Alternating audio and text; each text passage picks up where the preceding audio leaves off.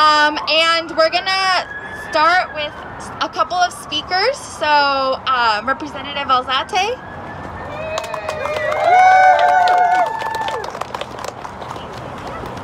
Thank you. Thank you everybody for being here. This is such a big deal, as much as we might not think it is. So it's time to invest in our state and for our residents. House Bill 5227 will do just that.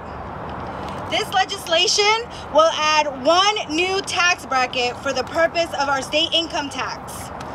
Our proposal is to raise the income tax from 5.9% to 8.9% for anyone making over $475,000, and that's approximately about 5,000 Rhode Islanders. Raising the taxes on our 1% will generate approximately $128 million. This will allow for extra money for our schools, for our roads, our beaches, parks, and it will revive our economy long after the pandemic relief from Washington is long spent and gone. The wealthiest have profited from the pandemic, while our low-income earners have struggled to keep their heads above water.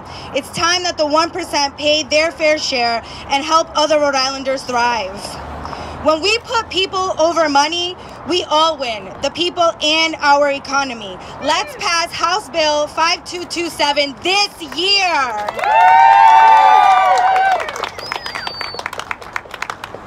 Where my girl at? Andrea, where'd you go? Oh. Thank you, everyone. Thank you, Rep. Alzate.